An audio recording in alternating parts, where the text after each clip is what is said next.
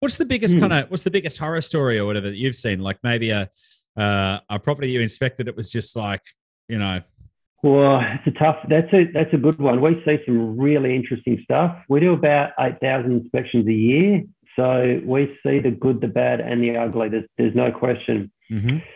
For me, it's either termite damage.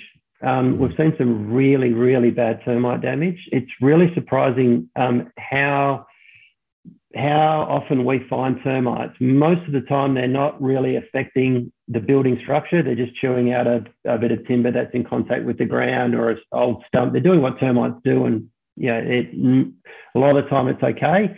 But sometimes the sneaky little buggers will crawl up behind a downpipe and like chew out half the roof. And we've had to carefully back out of some roof voids because we've stood on a ceiling joist and it's crumbled under your foot, sort of thing. And it's like, whoa, we've got a proper infestation here. So we've seen that. Subsidence is a really interesting one as well.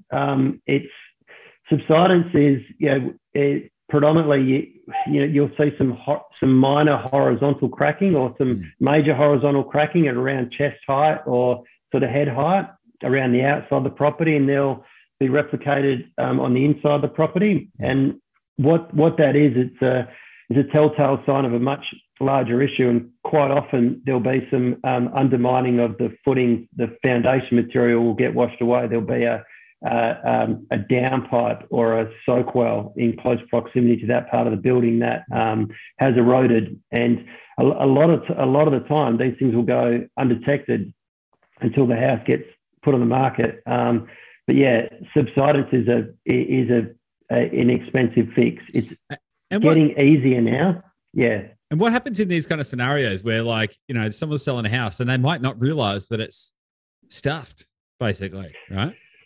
Yeah. Well, the good thing is the clients that we've come across, and I don't know, it's just a function of who the nice people we deal with, but we find that most of the time buyers just want to do the right thing. If they're unaware of this issue, and when we uncover an issue like this, they're like, oh my God, we didn't even know. Like, what can we do to fix it, Elias? Can you assist? Is there anything, anyone you can recommend? So we don't get directly involved in the fixes ourselves because we think that's a bit of a conflict of interest. So, we found a problem, and by the way, we can come and fix it for you. Yeah, so yeah, we try and stay away from that. Well, we do stay away from that.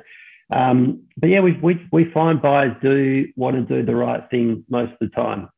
Yes, and where they sellers are the sellers, sorry, or buyers as well. But yes, the sellers do want to do the right thing most of the time. And look, that's the mechanism in the contract. Where they can't or they're unable to rectify the issue, that's where the buyer's got the right to terminate the contract.